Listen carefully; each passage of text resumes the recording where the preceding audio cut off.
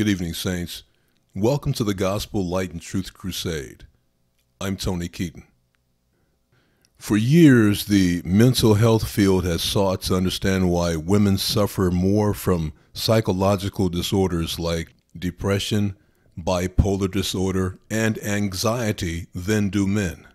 An article entitled, "Why Do Women Get Depressed More Than Men?" tackles this subject. The article quotes a book entitled A Deeper Shade of Blue, A Woman's Guide to Recognizing and Treating Depression in Her Childbearing Years. The author offers these particulars about depression in women. Quote, "Depression is about twice as common in women as in men, with about 1 in 4 women suffering from depression at some point during her lifetime. Depression may strike at any time, but women appear to be particularly vulnerable during their childbearing years. Women are at highest risk for depression during pregnancy and shortly after delivery. At no other point are women more vulnerable to depression than during their childbearing years.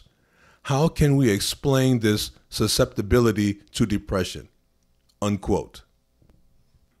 And the author goes on to postulate that it may be because of hormonal changes in a woman's reproductive system during her childbearing years that may be responsible for the disproportionately high incidence of depression and anxiety in women at that time. That might be true, but it fails to explain why women continue to suffer from psychological problems like depression and anxiety long after their childbearing years.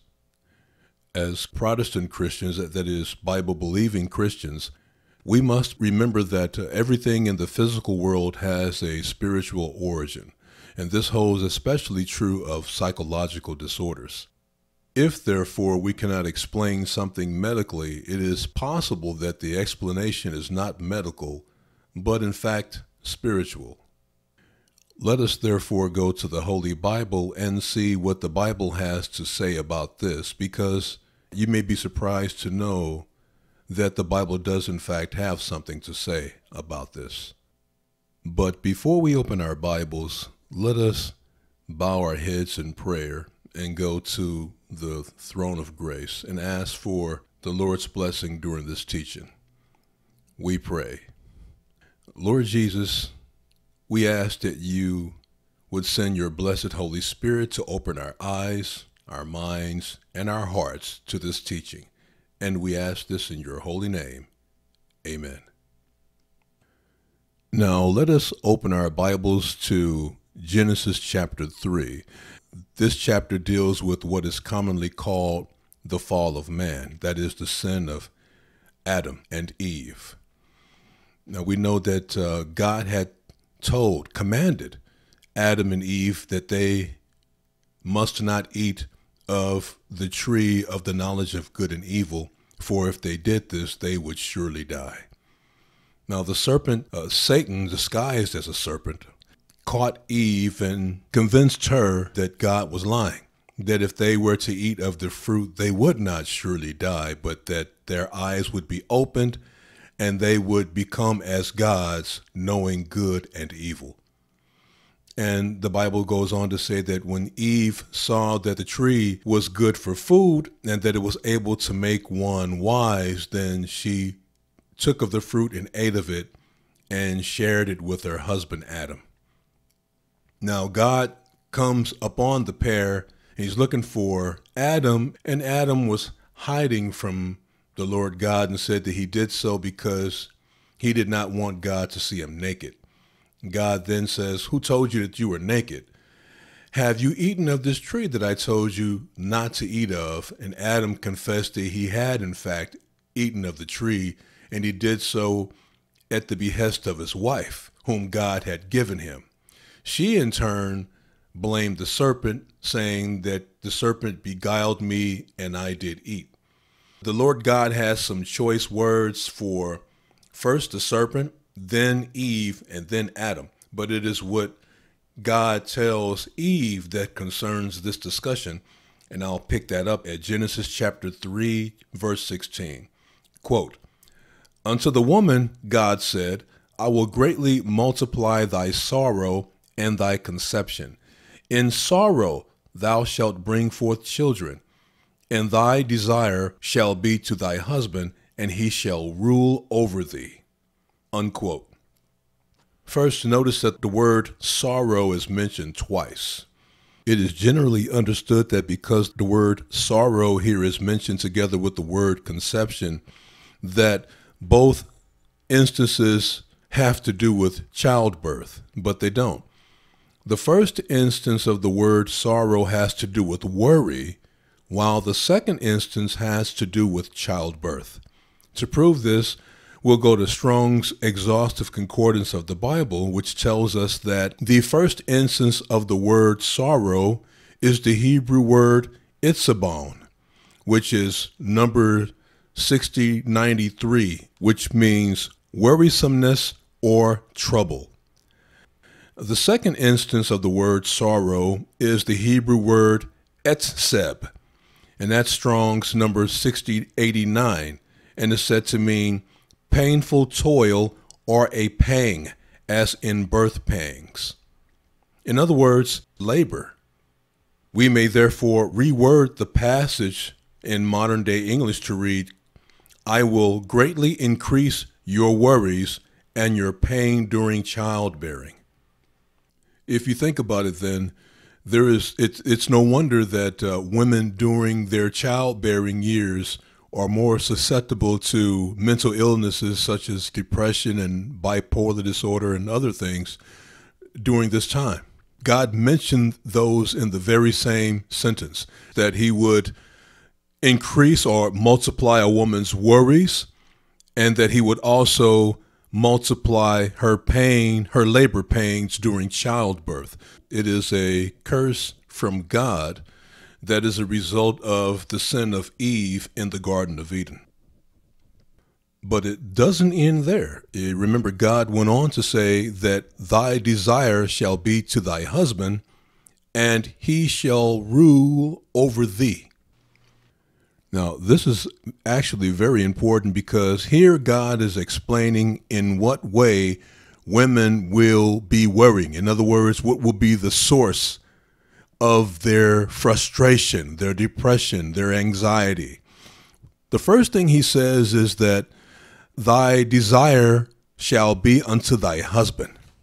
Now, the word desire in this context is the Hebrew word teshukah, which is in Strong's Concordance number 8669, and is based on a Hebrew root that means to run after or to stretch out after. And this word actually means longing, longing. So what he did was he cursed Eve and thus her descendants, which is all womankind, where they will always be chasing after a man. He says that your desire will be unto your husband. And what does that mean? You will long after your husband. Or if you're not married, you will long after a man.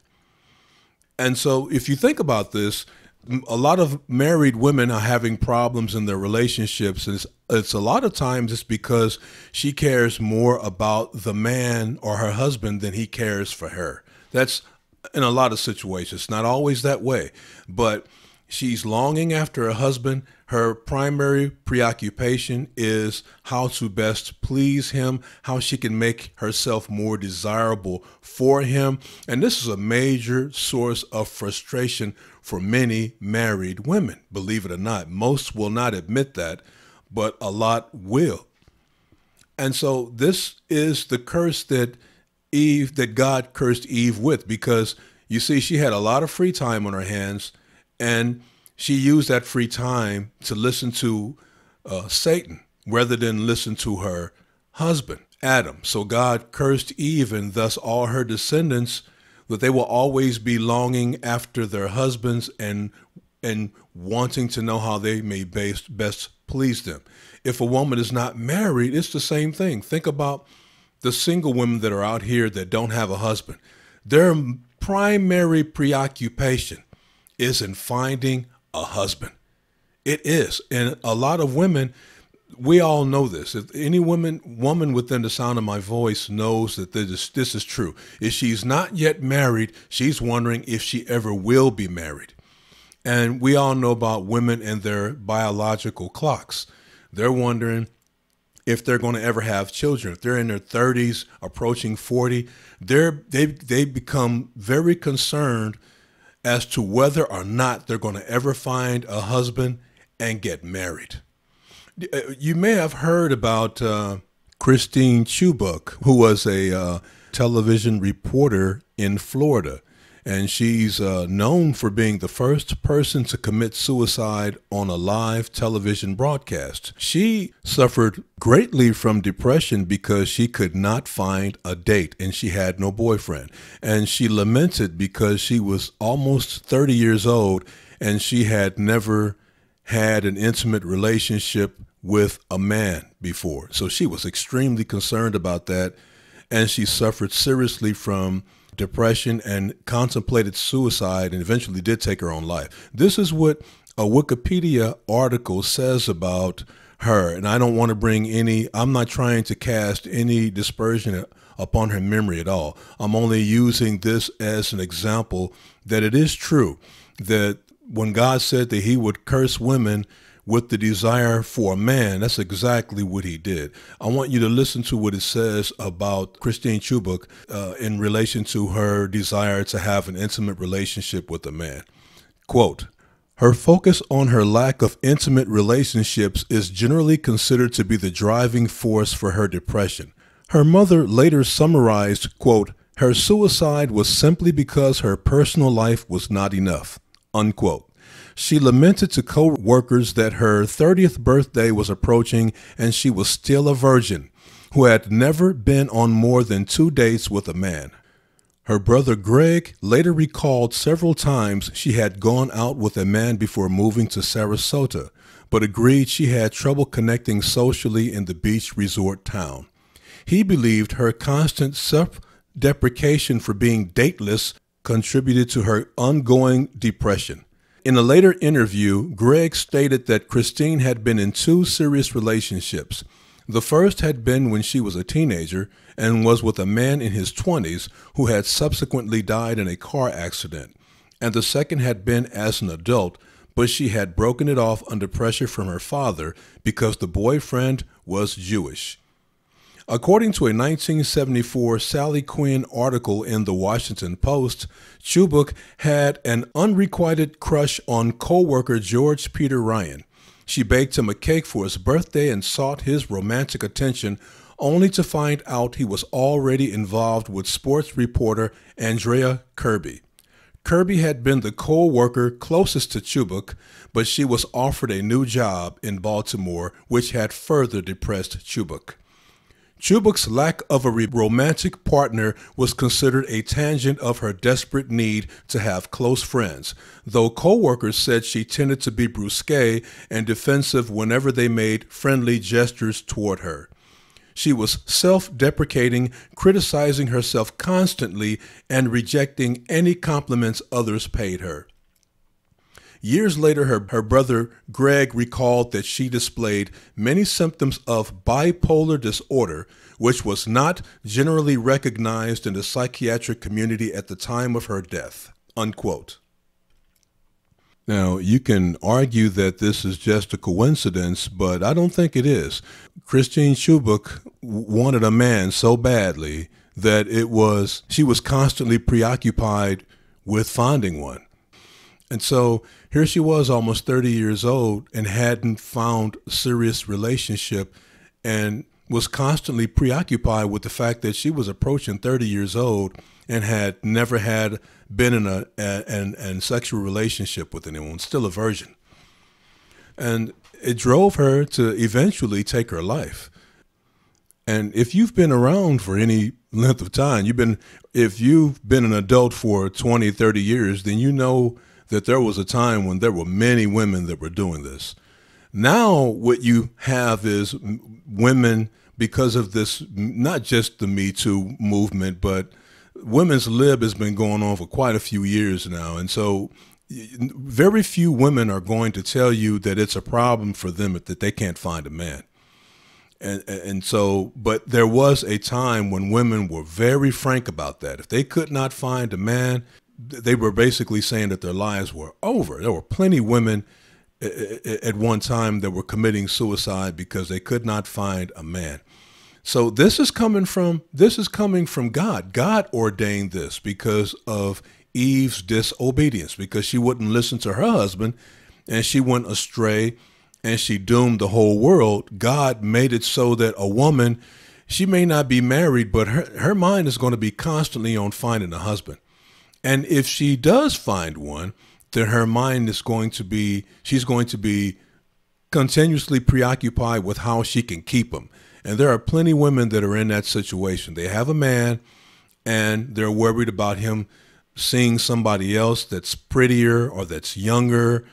This does happen.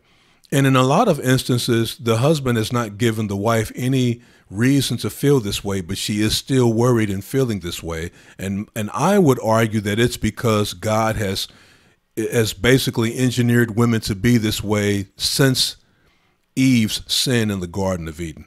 And even in situations where the woman is not preoccupied with pleasing her husband, you will find that there are women that step out on their husbands and they go find another man. And what you will find most often in these situations is the things that they don't go through at home with their own husbands, they're going through with the man that they're messing with on the side. So there are women that do that. They try to escape the situation that they're in and they get another relationship only to find themselves having the same problems in the other relationship. And that's because God has cursed women they're going to be concerned about the man that they're with. And that's only the beginning, because God also said that he shall rule over thee. And so the woman, the second source of frustration for many women is going to be the fact that the husband is the boss. A lot of women do not like that. They do not appreciate the fact that the man that they're married with or who they live with is the boss, that he has to be in charge. They want to be in charge of the relationship. They don't want the man to be in charge. That's what women's lib is all about. Feminism and Me Too movement and all of this, that's what that's all about. That's about women trying to take power. And this whole women's empowerment movement, that's what it's about. It's not empowering women. What it actually is taking the power away from the man. So it's about women supplanting the husband in the home or in the relationship. They want to be the boss. The author of A Deeper Shade of Blue touches upon this very subject. Quote, "Many have attributed the disparity in the frequency of depression in men and women to the various stresses women face as a result of their gender and the demands women face as they occupy multiple and often conflicting roles within the family." Unquote. Now that statement says a mouthful. You see, there should not be any conflicting roles within a family. There are 3 roles in a conventional family: the husband, the wife, and if they have children, the child or children. Those roles should never conflict. A husband should not seek to be a wife should not seek to be a husband, and the children ought not seek to usurp their parents, and the parents ought not attempt to become children.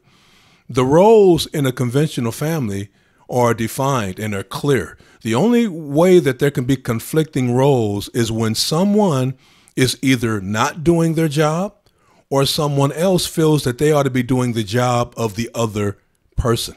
So if you have a husband that doesn't want to be a husband and he relinquishes that right to his wife, or you have a wife that does not like being a wife and she usurps the authority of her husband and takes on that role, then of course you're going to have conflict.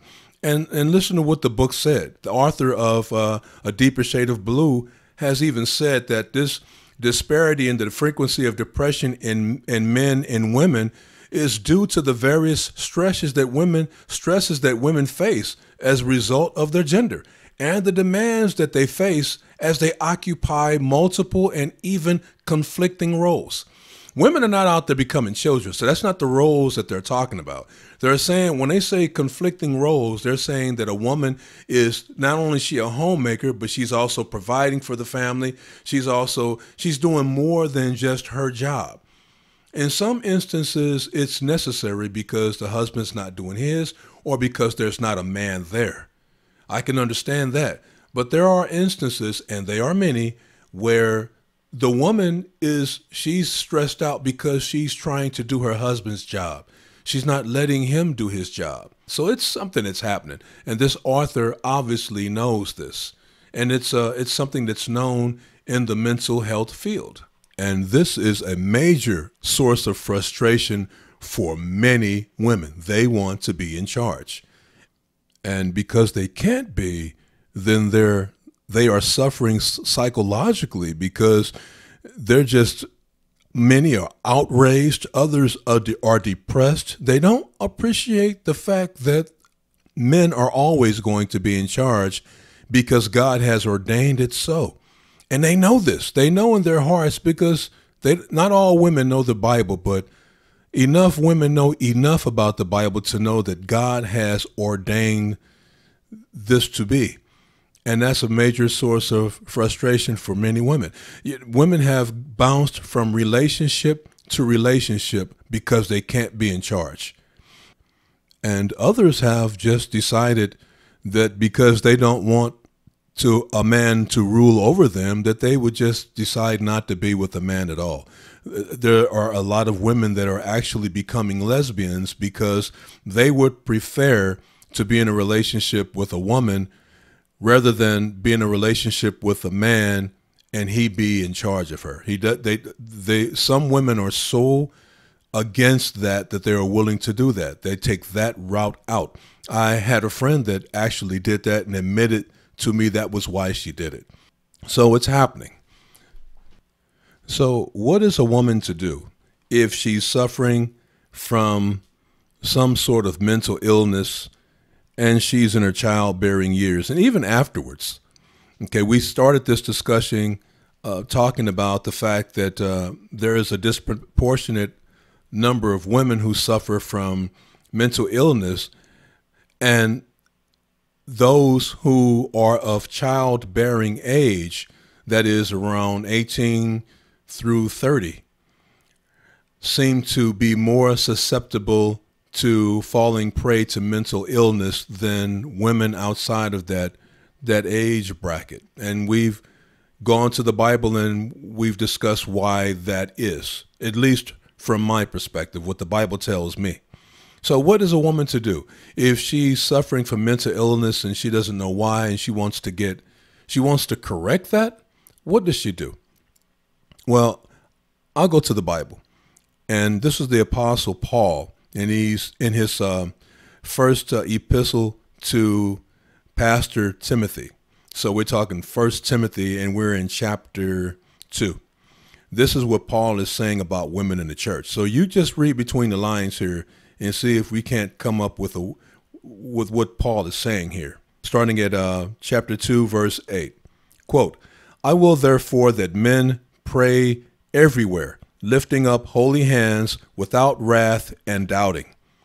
In like manner also that women adorn themselves in modest apparel, with shamefacedness and sobriety, not with braided hair or gold or pearls or costly array, but which becometh women professing godliness, with good works. Let the women learn in silence with all subjection.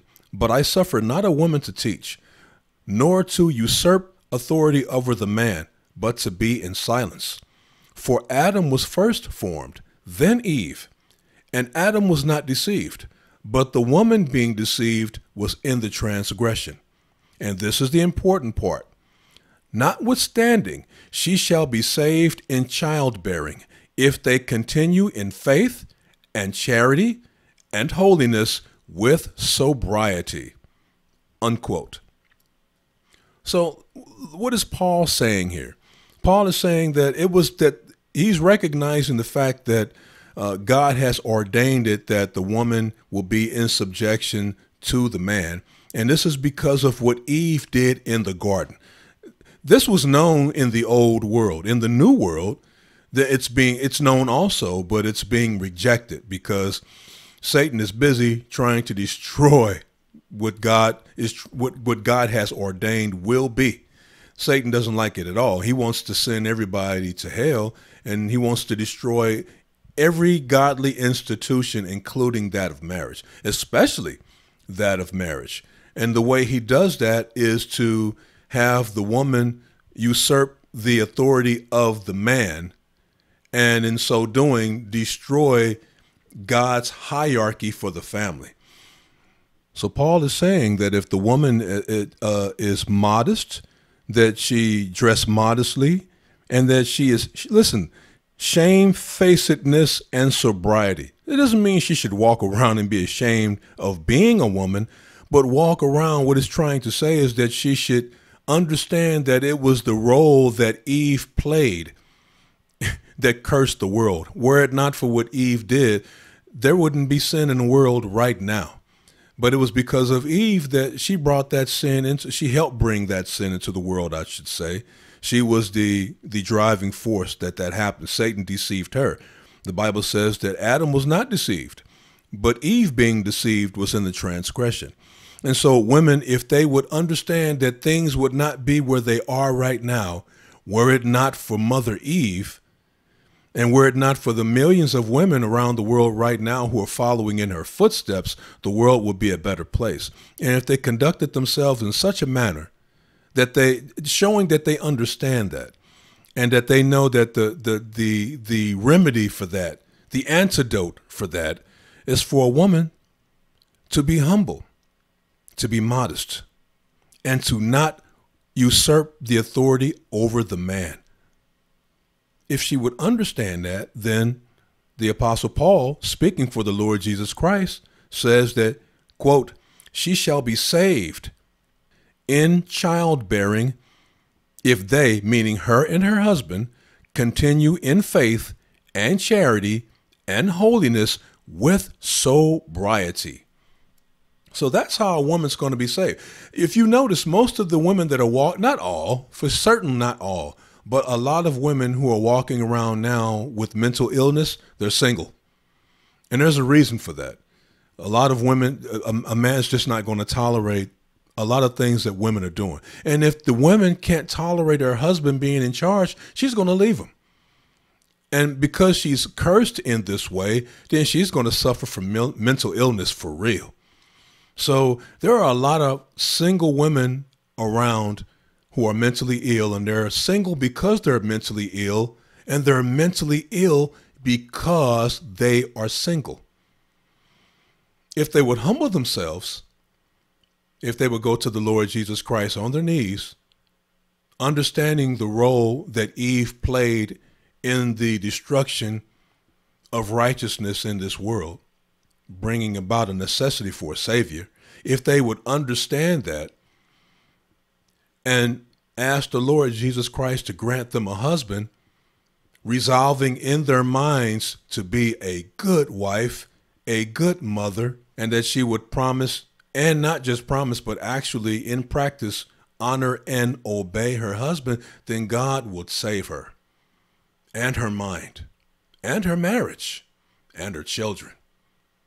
That's important because right now we see families being destroyed left and right. And it's because many women do not agree that they should be subject to their husbands and that they should be modest in apparel and that they should honor and obey their husbands, recognizing his authority and not usurping his authority. If women would remember this, then I can tell you right now, mental illness with women would drop dramatically. The numbers would show that something is happening. And what would be happening is that women would be recognizing that they should not be usurping the authority of their husbands. And God would heal them. So I thank you again for joining me here at the Gospel Light and Truth Crusade.